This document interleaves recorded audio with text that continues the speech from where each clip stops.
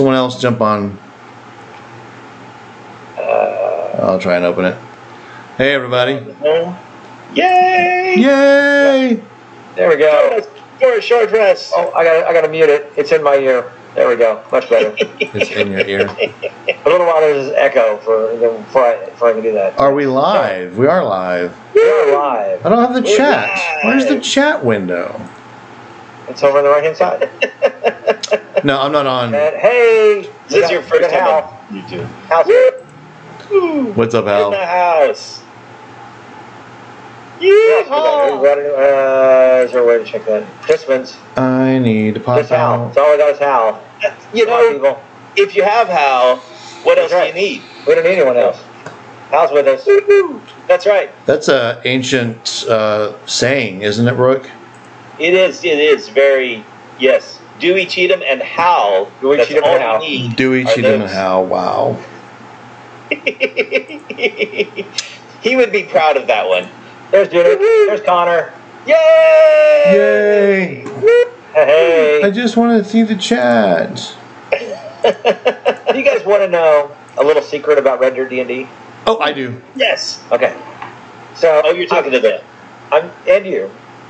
I was editing the second half of episode 109. We haven't gotten there yet, but I was editing it down. So the second half of episode 109 was 39 minutes long. Just the second half? Just the second half. Oh, wait. was I think I know. 39 minutes long. Here's a little spoiler for y'all. There was a battle in episode second half of episode 109. So there's a battle coming up. Once I edit that, now remember, see, I make y'all sound like you and Brooke and Johnny and Kiri and all of y'all sound like geniuses because you roll the dice and immediately know the answer after you've added all your modifiers. 23. So it's like, Right. you know it immediately. Why? Because I have edited out the 7, 8, 9. I add that. Okay, but I like watching the way Connor counts. I take all that stuff out and immediately give the answer because I want the dice down and I want the answer. That's all I really care about. So once I have edited it down, just take a guess as to how long the second half of 109 actually is when we 9 finally. minutes. 15 minutes. Wow.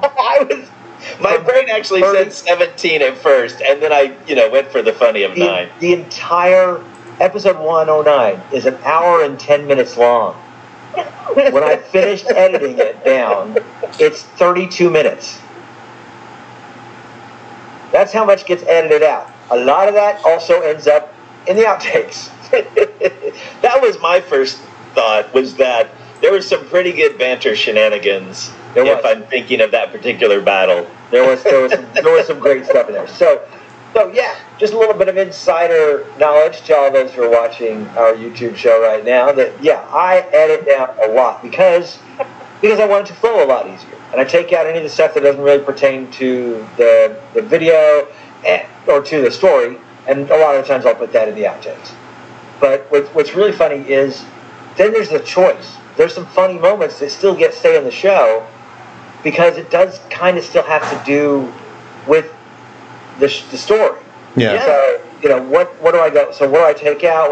If there's a reference, that's almost always going in the outtakes. If there's Johnny singing, that's going in the outtakes.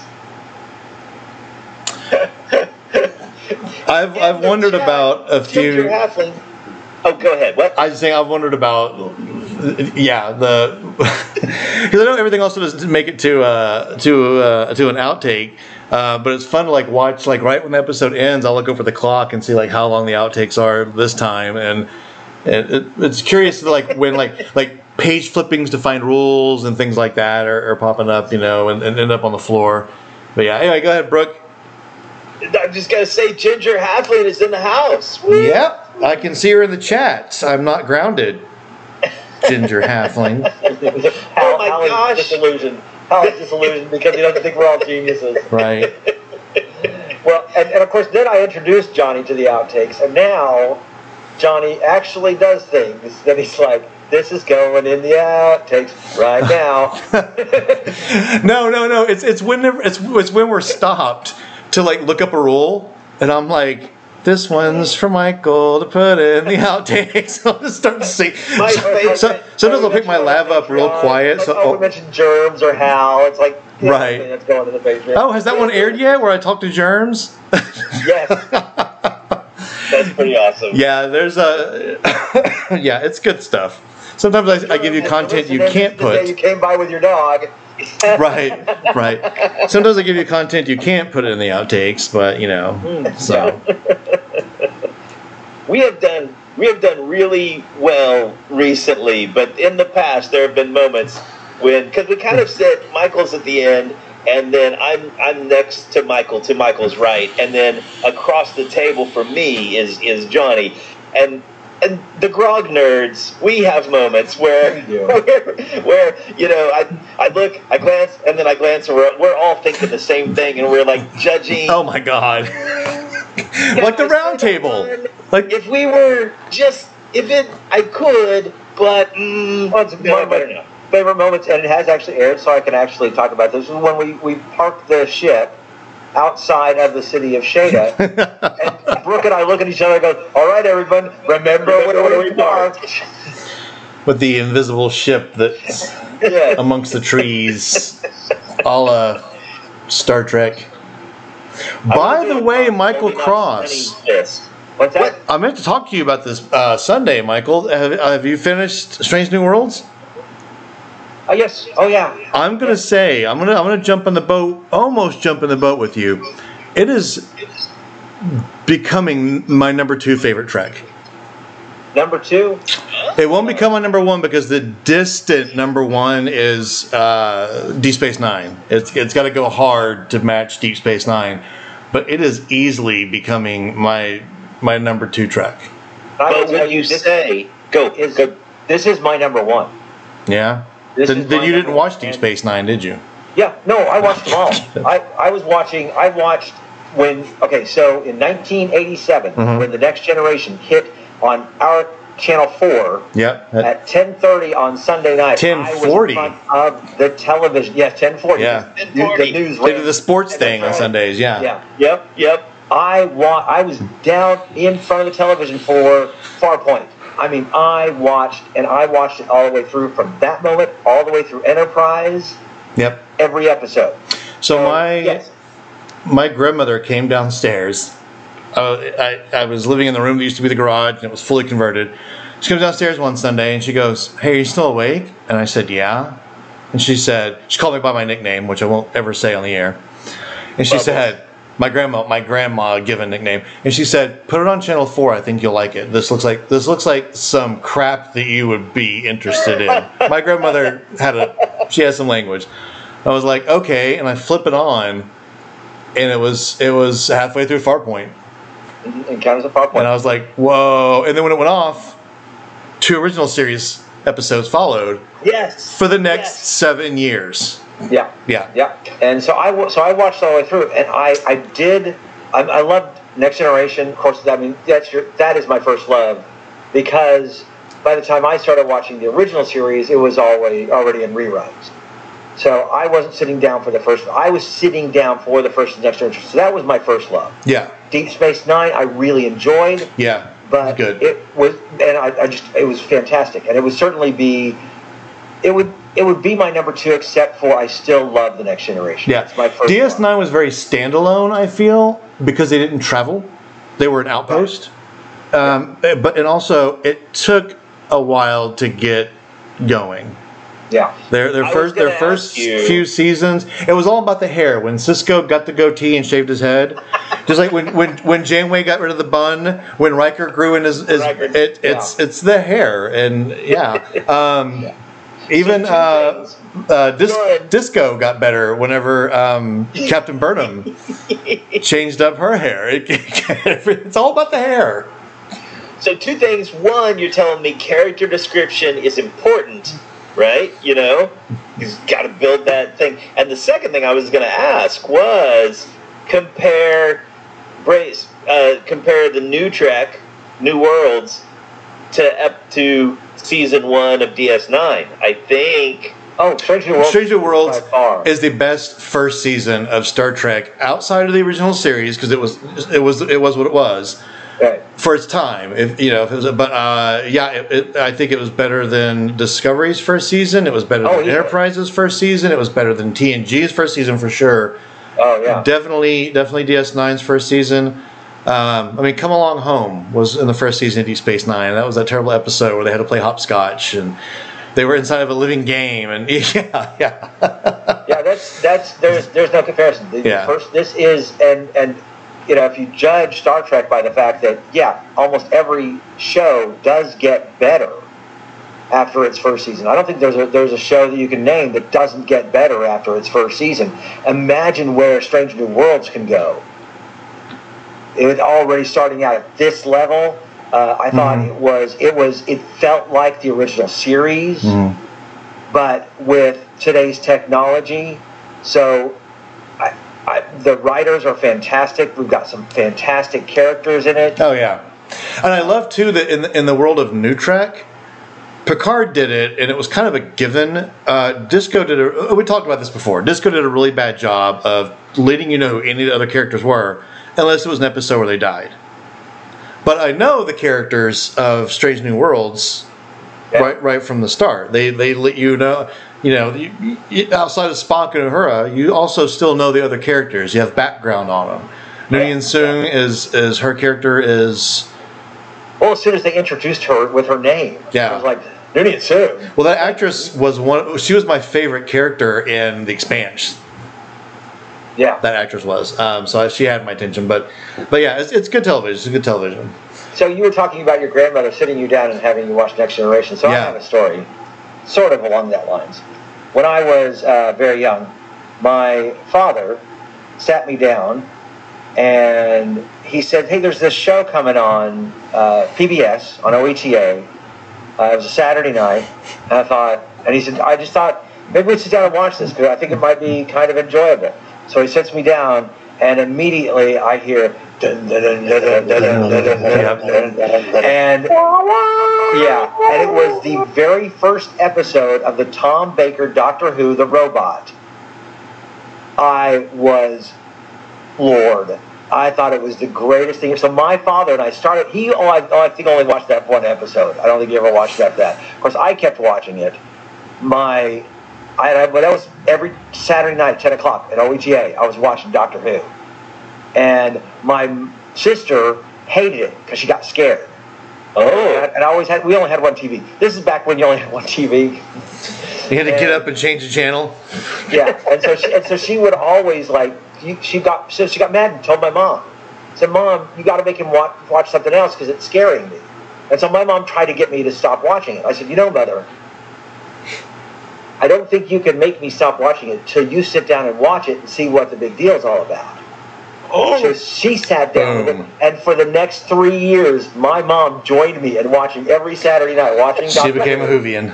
Through the latter Tom Baker and into Peter Davison. And, of course, then by the time I was like 16 years old, I found out there was other things to do on a Saturday night. But I was glued to it, and so my love of Doctor Who, Star Trek, watching old TOS with my dad, watching the reruns, That's awesome. Watching Star Wars in the movie theater with my dad. I gotta tell you, if I ever heard of a parent denying their child Doctor Who or any other sci-fi, I would probably call Child Protective Services on them. And just make up something. Brooke, has to come out to your house. Brooke, can you confirm something for me? I will do my best. In the chat, Germs is claiming to have more than 2 friends. Yes. Can you confirm or deny that he has at least 3? Well, the problem is the witness protection program, so can't talk about it. You're one of them, aren't you? All right. No, it was fun times. If you don't know what we're talking about, you'll hear it in an outtake where Germs was rolling by with the boys. Short rests. Who wants one? Woo! I always want short rests. Like you always want a short rest? No, Now, Michael Cross, I kind of a leading question a little bit here. I haven't heard or seen of you playing a warlock yet, but when you say I want short rests, that sounds like a warlock player saying that. I mean, because they're really important for those guys. I think they are important for warlocks, without a doubt. They are because a warlock starts out with 2 spell slots. I think they move up to 3 spell slots at like 9th level. Okay, so 2 spell slots, folks. I mean, by the 9th level, your wizard's got what? 12 spell slots? Okay, you got 2 spell slots. Those come back after a short rest. Mm-hmm. Okay, without a short rest, your warlock is just throwing out Eldritch Blast. You know, there are times though when I've played a warlock in the 10s levels, and all I've done is throw out catchphrase. I mean, Eldritch Blast.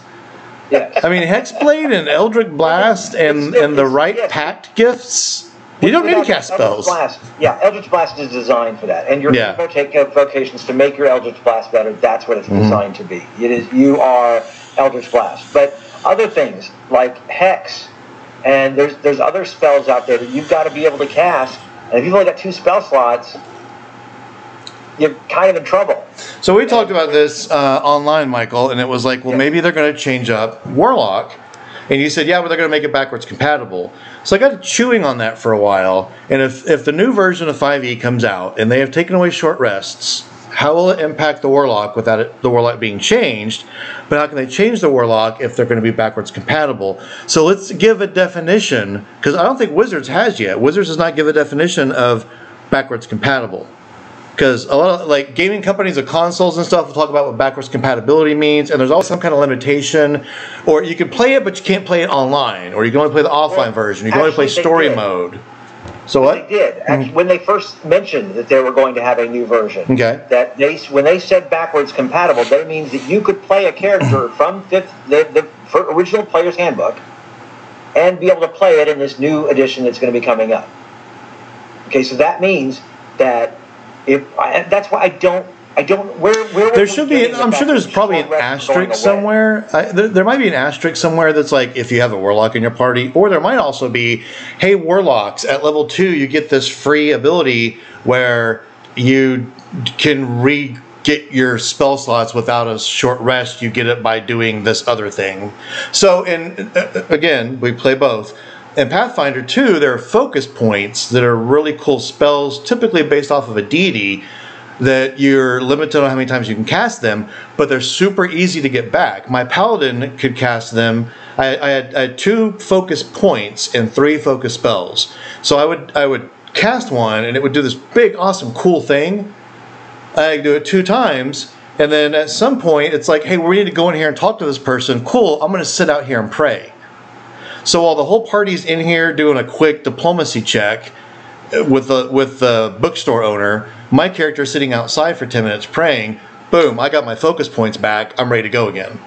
Okay. Now, that's different than having spell slots, but I can see if the warlock pays something to their patron, their deity, their elder god, whatever, their fae, they get it back. It's just the timing on when they can do it, which is no different than the timing on when can you lay down for a short rest.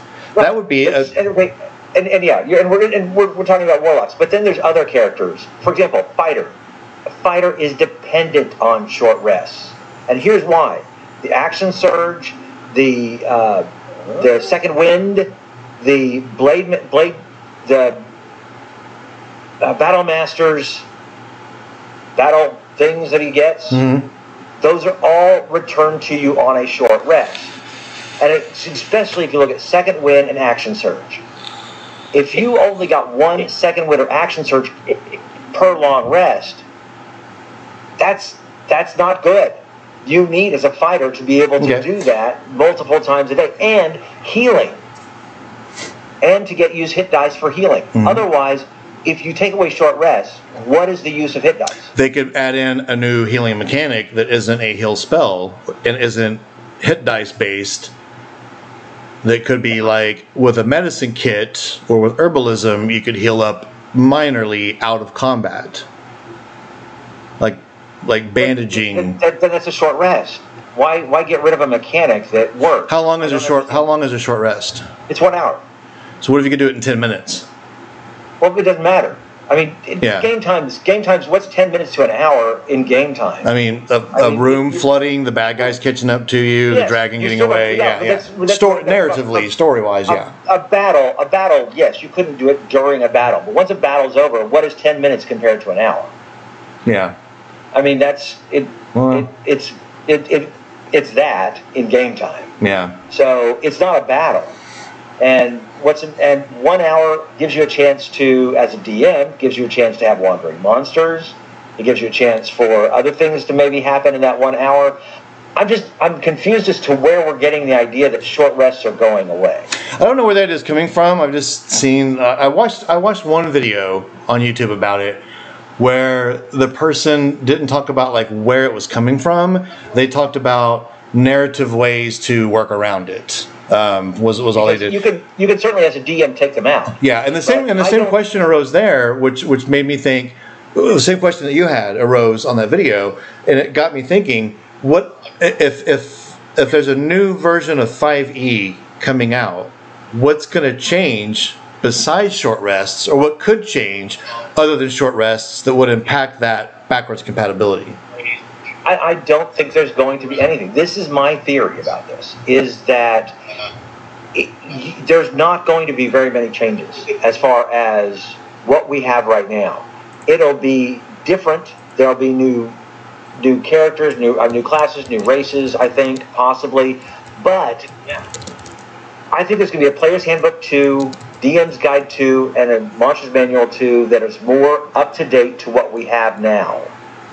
But I think there's going to be very little else changed in 2024. I think that it'll still be the same game that we know it today. I really don't.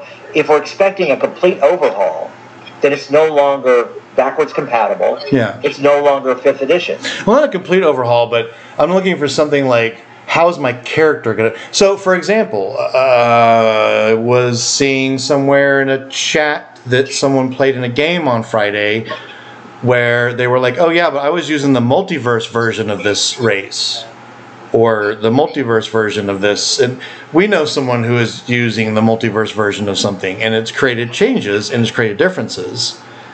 I think there's going to be character changes and differences. There would have to be, otherwise you're just updating the monsters. So just update the monster manual. Yeah, and don't call it a new version. Right, I do think that they'll put out the trilogy of DM's Guide, Player's Handbook, and Monster's Manual to be more up to date with what they have released with Volos and Mordenkainen's and Monster of the Multiverse. But that's pretty much all we're going to see. I don't think we'll see getting rid of short rests or getting rid of anything else. Yeah. Because I don't think D&D wants to stab itself in the face like that. I want to get rid of short rest for the reason that I've come across many DMs over the years who, instead of giving you any long rest at all, they'll give you tons and tons and tons of short rests. And then I end up playing characters that get nothing from short rests and need long rests to function. Right. Well, then that's a bad DM. And so it's like, well, if you got two things you got to juggle and you're really favoring one over the other, the game system could help clear that up by just having one type of rest. No, but I think that's limiting your DMs. I think your DM has to choose what's good for the party. If you say, oh, well, we're never going to have short rests again, according to the game. What if the opposite was true? What if they got rid of long rests? I still don't think, no, it's not good. And anything that required a long or short rest just required a rest, and then the rest was determined by an hour or by your DM on a situational basis. I think that goes back to 4E stuff then, kind of. Yeah, I think it's the giving the DMs the choice rather than making it an overarching new mechanic. Yeah. That gives you no choice whatsoever. That's no good. If a DM chooses, and there's actually rules in the DM's guide about how to make it even stronger, to where long rests don't give you all your hit points back. They don't give you, maybe no short rests. Maybe, there are ways to make it harder.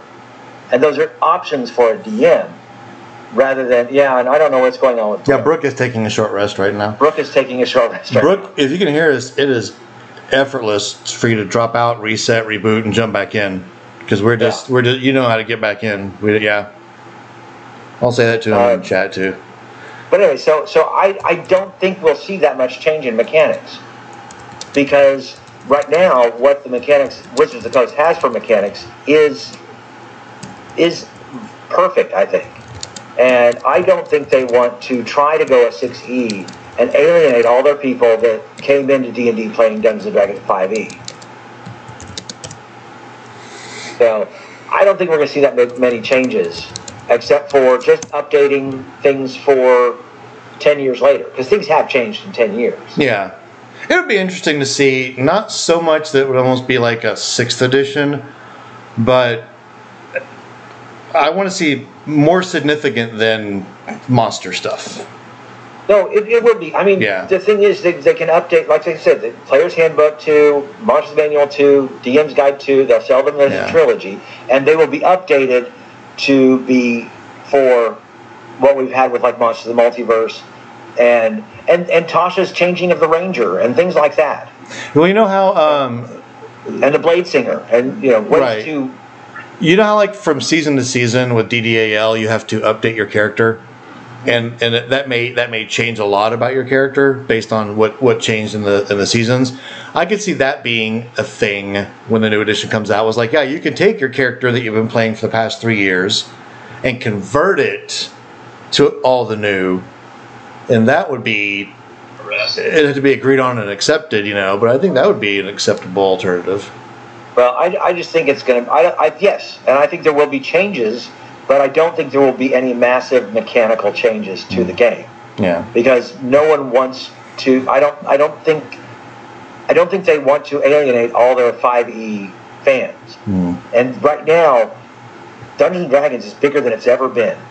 And it's bigger than it's ever been because of 5th edition. And Wizards of the Coast knows that. It's not Yes, Stranger Things has helped, having people come out and, famous people coming out, Vin Diesel and others saying, hey, we play this game, we love this game, Stephen Colbert and others saying, we love this game. But people are playing it because of the 5e mechanics. And it's more popular than ever. And if they came out with a 6th edition, you run the risk of people going, well, then I'll just stay with 5e and I won't buy any more stuff. And Wizards of the Coast doesn't want that. I mean, there are people who still play 2e and still play people who play 3.5. Yeah. And they don't want that to happen to their current product. They want to be able to keep putting out product and for everybody to buy it. If they put out a 6th edition, well, they might actually split their fans in half. And some people will go, well, you know what? I'll just keep playing the myriad of games that are in existence right now. And y'all can keep on going with your 6e stuff, and they won't ever buy anything ever again from Wizards of the Coast. Wizards of the Coast does not want that. They want to be able to put out a book and have it just as popular as any book that's coming out. And they run the risk, if they go a 6th edition, of alienating maybe not half, but a percentage of their fans. And they don't want to lose anybody. They're a business. They want to keep everybody. I really don't think that'd be that big of a change. That is an interesting point also. However, if I wanted to play my Ranger differently, or the most modern Ranger, I have a book I have to buy. Yes, and that's why I think a Player's Handbook 2 will come out that will allow you to buy one book that fixes all that. Yeah, but when that Multiverse did. When that book comes out, though, so what's had major changes in the past few years? The Ranger... Well, they've all had new subclasses. Yeah, well, they've all been given new subclasses. And we've added the Artificer. Yeah. I think when that one book comes out that has everything in it, there's also going to be changes we haven't seen yet. In addition, there will be things. I think the fighter, the wizard, all of these their abilities will be matched more toward proficiency bonus, like they do in Tasha's. So I think that will be one big change. But and who knows? Maybe they will say, instead of you get one short rest, one action surge, maybe you get an action surge matching to your proficiency bonus. Yeah. So they will do things like there's a lot they could do with that proficiency bonus. Yeah, and then they learned that with Tasha's, and so I think the whole idea behind the Player's Handbook 2 when it comes out will be, hey, Tasha's and Xanathar's, that's now going to be in the Player's Handbook 2. Yeah. I want to jump over to the chat, and I want to give some attention to the chat here. Yes. So Hal thinks we should bring back Thaco, and I just want to remind Hal of what Michael was saying earlier about all the editing he does for counting within the realm of 20. So now you're asking people to subtract within the realm of 10. That's a lot. That's a lot, Hal. I don't know about that. Kiri, I like Thaco. I like that it would be, without staring at the table, the fun. And I went back like a year ago and played an AD&D game, had Thaco, and I didn't have a table in front of me. I didn't want it. I liked the thrill of rolling a die, saying what the number was, waiting a beat, and hearing if I hit or not. It was kind of a edge of the seat kind of thing. But at the same time, there are some people who would be very turned off by the math of it. Kiri wants to know what Star Trek would get her hooked that we recommend. So, Kiri, the hard part of that question is this. I feel like you should go in a chronological order, but you could start with Next Gen instead of original series. But anything that I feel like Strange New Worlds is a lot of fan service, so you're going to have to know a lot of previous Trek to really enjoy Strange New Worlds. I think you will enjoy it, but to really enjoy it. So I would suggest starting back with one of the older series. However, those first few seasons are humps you're just going to have to fight to get over. Every series, even New Trek, except for Strange New Worlds. I mean, Discovery's first season was a lot of what's going on? Who's this show about? What's happening over here? Why is that wrong? Picard, but again, Picard is a lot of fan service from the Next Generation. Yeah, Next Generation was great, but the uniforms were terrible. The sets were it was just. I would almost say the first season of Star Trek: The Next Generation had the production value of a fan of Star Trek: The Next Generation wanting to make a series. Well, but the beauty of the Star Trek: The Next Generation, the first season, is I didn't give up. I didn't care. Yeah.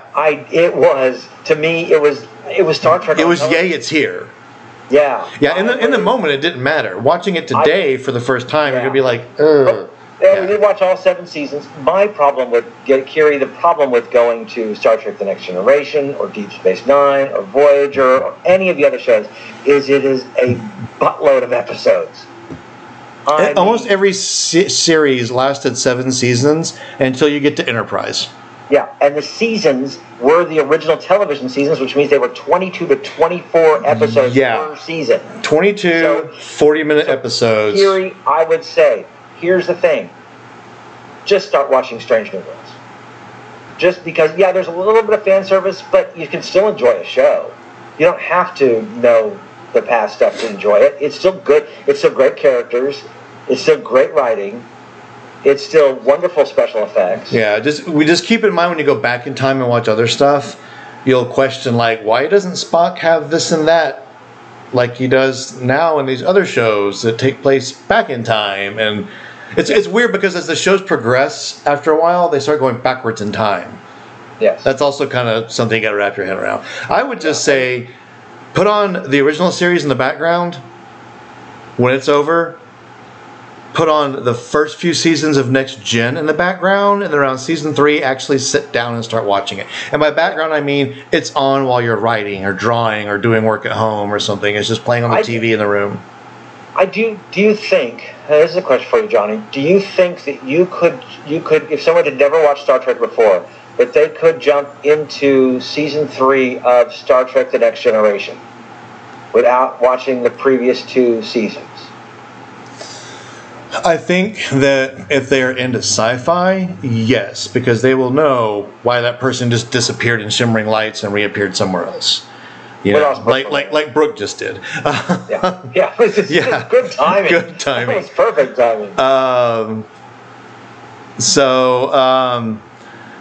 I think with enough sci-fi chops, Yeah, you wouldn't be lost like you were a stranger in a strange land, you know. Right. Right. Because season 3 is really, they had the better collars, the suits, the outfits, the uniforms were better.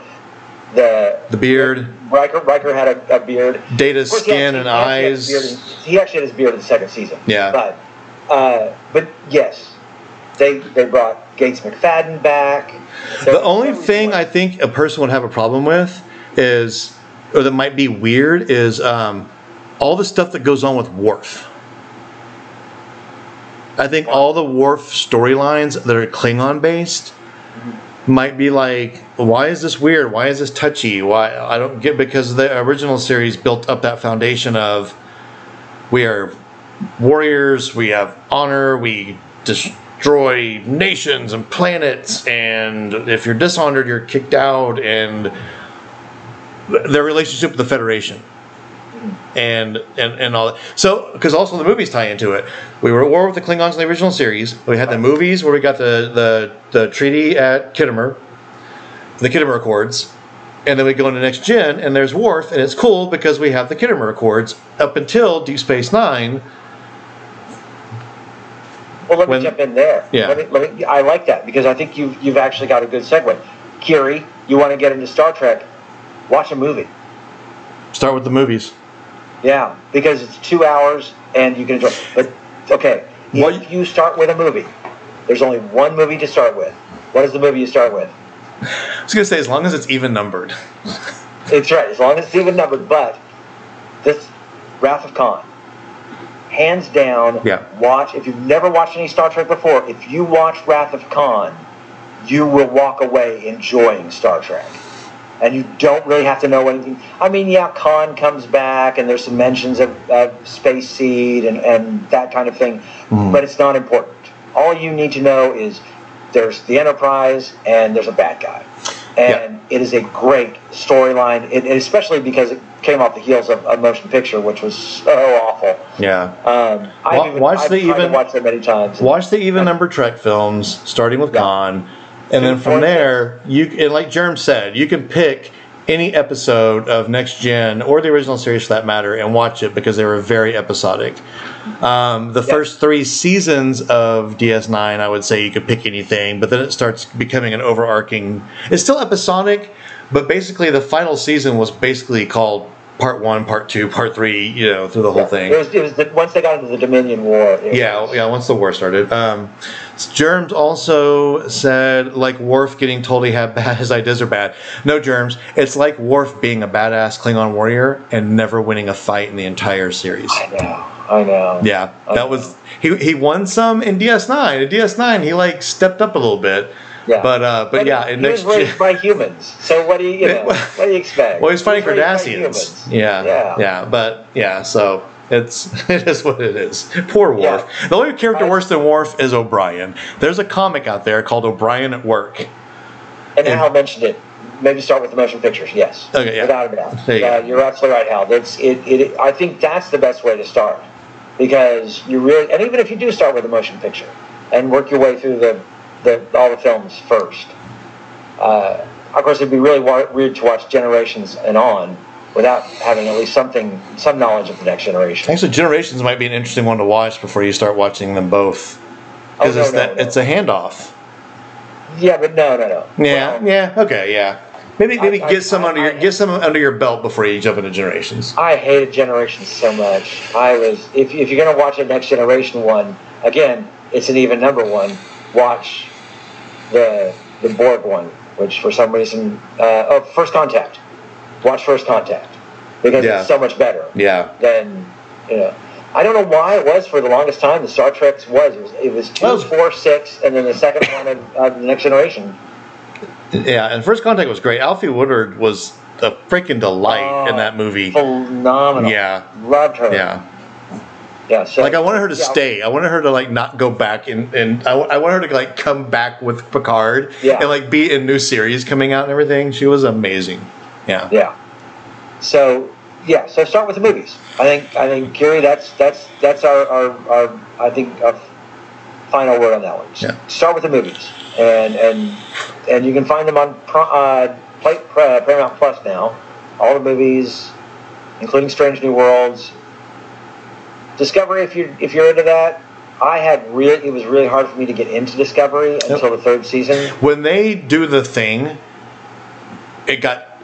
And I didn't know this until recently. I'm going to spoil Discovery for everyone. It's not a big deal. It starts off before any show that ever came on. Right. But then at some point they go, hey, we have to save all of existence, so let's go into the future and do that. And they do. Right. They actually don't start before Enterprise. They don't. Right, yeah. But they go into the future. And then now the show takes place in the future. Yeah. The show was doing such a terrible job of chewing through the canon in ways that were, there's suspension of disbelief, and then there's, what are you doing? And Discovery was on the what are you doing side of that. And so they listened to the fans and said, they like everything we're doing except for what we're doing to the canon, so let's blast them 1,000 years in the future. And then it works. And tell a story. And it works great. Now, they are falling into the trope of instead of villain of the week, it's villain of the season. And it's the thing that's going to end all existence. And but they're doing the best they can. It's gotten, but at least they can do that now. They couldn't do that back in the 23rd century. Right, yeah. Because otherwise, where was this when the Enterprise was running? So the way the Klingons looked in the first season is how the Klingons should look in a current season to them. Because it's 1,000 years of... something's happened to them, But so I'm really digging Discovery now. Yeah. I did get into the second season when they introduced the Enterprise and Pike and Spock, and I'm like, okay, wait a minute, this is cool. I can get into this. But the first season was real hard to get into. I'm looking forward to the next season of Picard that has everyone coming back. Yeah. And I saw a headline today. I saw a headline today that they all got together and talked and said, hey, what are all of us doing? Why don't we all bring our characters back and do another show? Yeah. So the actors are thinking about pitching a show idea. Because Michael Dorn has wanted to be Captain Worf for the longest time, But there's that. There's the Star Trek segment of our show, which is about anything. As a druid, I don't get too much from short rest, but I like the option. That's what I was saying, Kiri, was I'll play characters that don't benefit from short rests as much as they do from long rests. And then long rests don't really happen as much in past games I played and stuff. Yeah. And monks also get short rests. They get their key points back after every short rest. Yeah. So Brook's hamster stopped running in the wheel because he ran out of cheese. So I don't know what's happening over there. But what else we're going to be talking about? We're going to be talking about the checklist.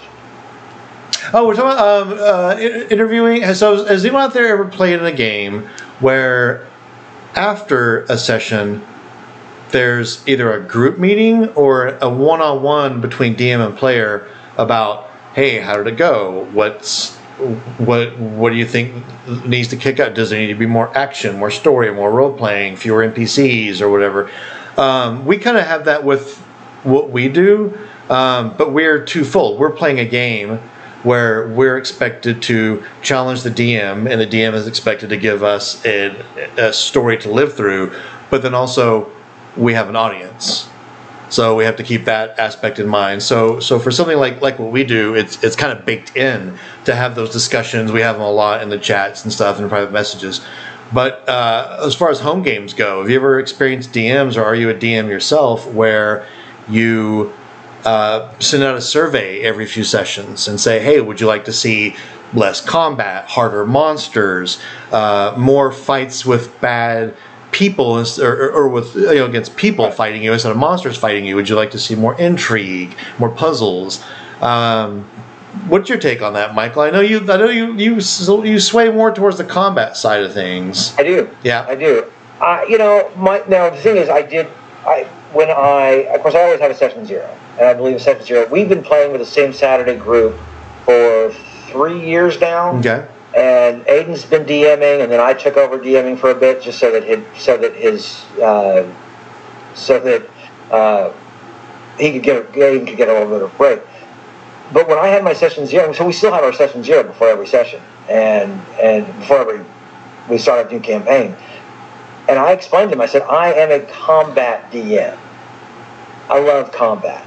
Exploring and role-playing is fine, but to me, D&D is combat. And so I explained that to them, and they knew that. Aiden's coming in. He's already said we're going to be going into the Shadowfell. We're going to be going into Ravenloft. But Aiden likes puzzles and role-playing. Mm-hmm. And so he's already told us this is going to be a lot more role-playing. So, I think it's important to let your players know because you build characters based off that. Yeah. And at the same time, though, if you have 5 players and 4 of them go, oh, a lot of puzzles, do you as a DM maybe go, oh, let me back off of the puzzles then? I think you should. Yeah. I think you should. I will say this about puzzles, too, since it's on the topic. If you're running a pre-written campaign and that pre-written campaign, that published adventure, whatever, has a puzzle in it, I am all for it. If you are Joe Schmo making this up from one week to the next and you put a puzzle in it that you just made up off the top of your head, in most homebrew games, they're insanely dumb and impossible. It's like, don't you remember 3 years ago during the first session when this guy had a torch and he went, that should have let you know you needed a torch. And it's like, what? Some weird clue like that, or right. Yeah. No, I think you're right. There are places where you can find puzzles. In Tasha's has a whole bunch of them. I think Xanathar's has a few of them as well. Go with something that's already written. Don't try to write one yourself because it's just going to be. For one thing, a lot of times when you come up with a puzzle or a riddle or something like that on your own, you know the answer immediately. Yeah. That doesn't necessarily mean your players will. Yeah. Here's another thing for DMs. If your players have a problem with a riddle or puzzle, have your character let their characters make an intelligence check or a history check or something like that, so that you can give them the opportunity the characters might figure out, even though the players might not. Yeah. If I think they're going the right direction, I will. So there's a time actually I was running a pre-written adventure, and 2 people in the group were getting really close, and 2 people in the group were not getting really close. And I said, everyone make this roll. And the people who were not getting really close, in my mind, were doing it at a negative. The people who were getting super close, in my mind, were doing it at a positive. And it was like, okay. And then once the rolls were done, I didn't explain. I revealed the solution in such a way that I let them cut me off and finish the sentence. And it was like, you got it. And everyone was like, hey, I did a thing. And it was a cool deal. So, it depends on how you manipulate it. I have to jump in real fast to Hal and say, Shaka, when the windows fell. Yeah. There you go. See what I did there? Although he uses a MacBook, but, Mokrin and the Air Book at the Apple Store. These are Star Trek references, Kira. You'll get them one day. Mokrin, his face in mashed potatoes. The hamster, his eyes closed. Oh man, that was good stuff. But I think you should, as a DM, especially if you are running for the first time as a DM with a new group, you should be always checking in with them. Okay, how is this going? Right. Yeah, session 0 is important, but check in. Yeah. Yeah. And it even says that in, where does it talk about session 0? Is it Tasha's, I think? And it says... Several books do, don't they? Yeah. Don't stop with just session 0. Do a constant check-in. Yeah. With your players. Make sure that things are going okay for them. Also, because there might be something that you might have touched on that might have made a player uncomfortable. These are things that... And it allows you to be open to the players where they go, okay, that made me uncomfortable. To come running out and talk to you because you've done these check-ins. And so... Yeah, without a doubt. You are as a DM are not the adversary. You are part of the game as much as everybody else. And so you want to make sure it's enjoyable for everybody. That's kind of your job. Yeah. The other thing I had on the list to talk about was what Brook was going to reveal what hair gel he uses tonight. He was finally going to tell us, but he left. So I think he did it on purpose, so he wouldn't have to tell us his secret to the amazing hair. Excuse me.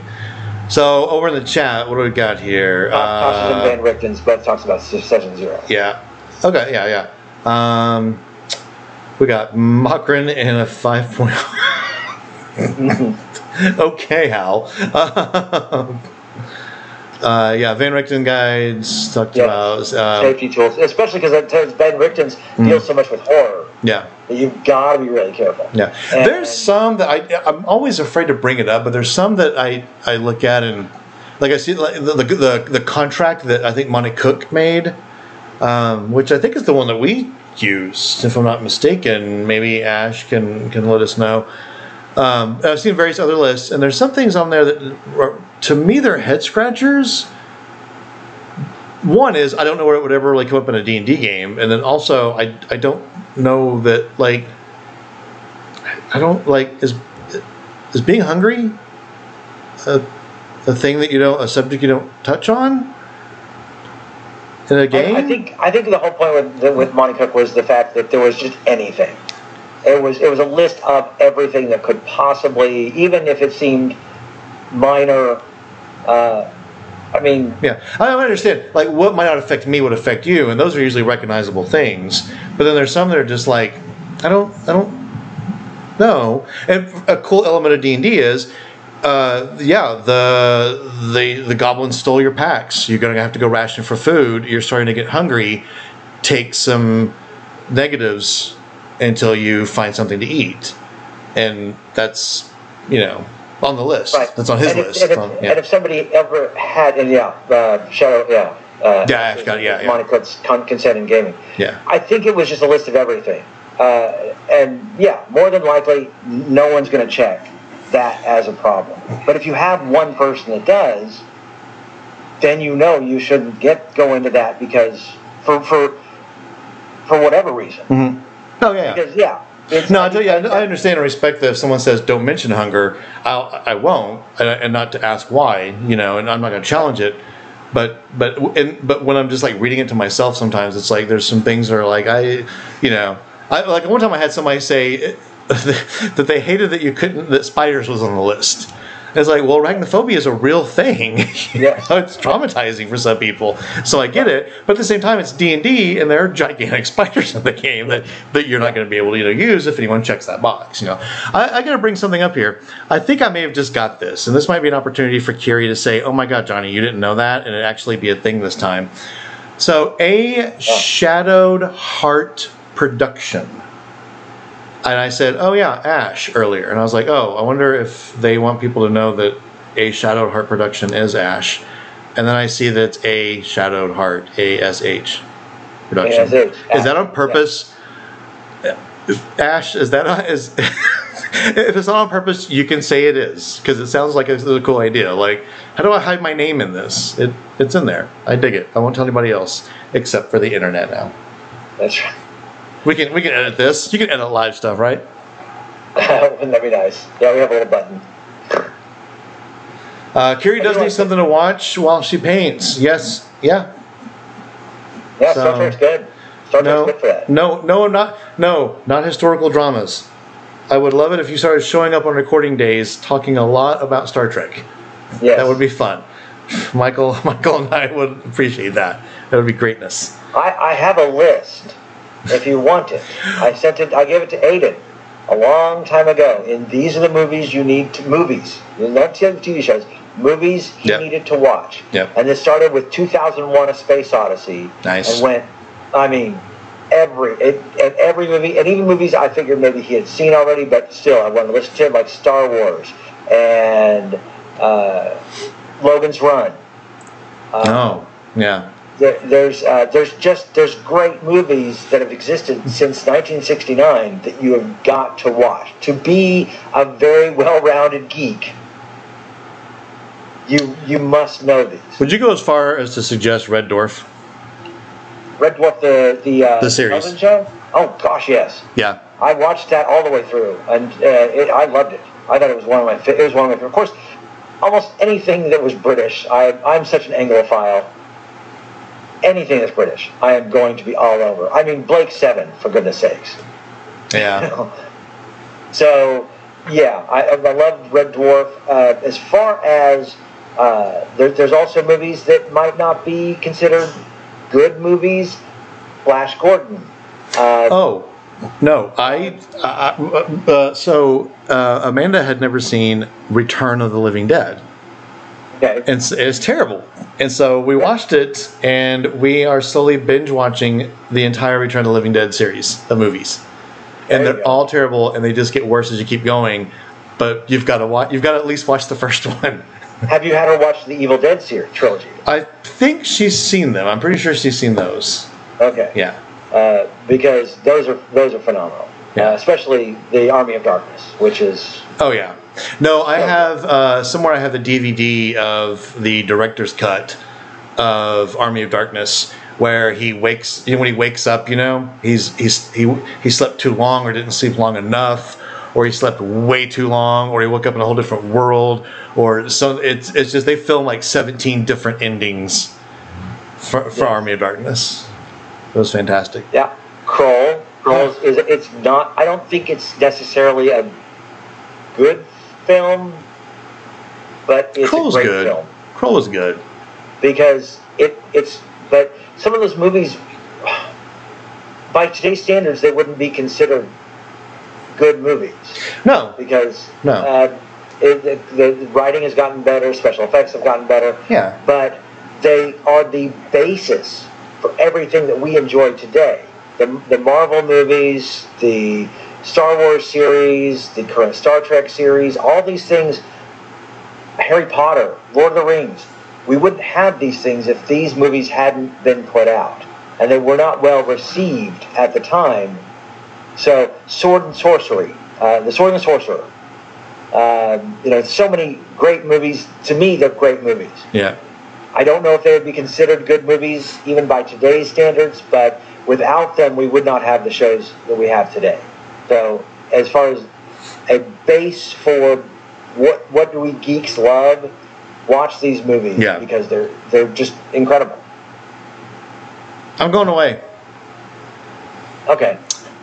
Brook says that he's got rebooted and everything's fine, so let's get out of here before he shows back up. We're here Monday night.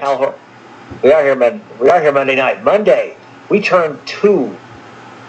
We turn this many. The big TO, right? TO. We're going to get into terrible twos, which, by the way, show up on Monday because we might have some talk about the new campaign for Red Dead D&D. There might be mentions. Very nice. We'll be talking about other things as well, but in the past 2 years in Campaign 1, so Battle Beyond the Stars, I watched that just the other day. I was disappointed in Battle Beyond the Stars. Yeah? It was not as good as I remember it from my childhood. I was... Richard Thomas was still okay, but the ending felt much flatter than I thought it would. I was very disappointed in the ending. Before we wrap up, something just hit me when you said that. Kiri, and anybody else out there who hasn't seen it, and if you have seen it, go watch it again. The Last Starfighter.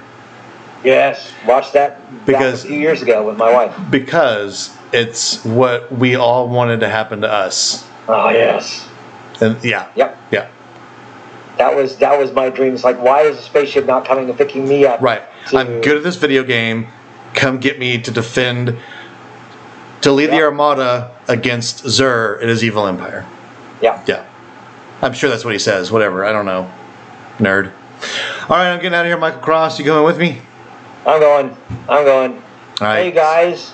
Show up on Monday. Also, a new episode dropped yesterday. Also on Mondays on YouTube every Monday.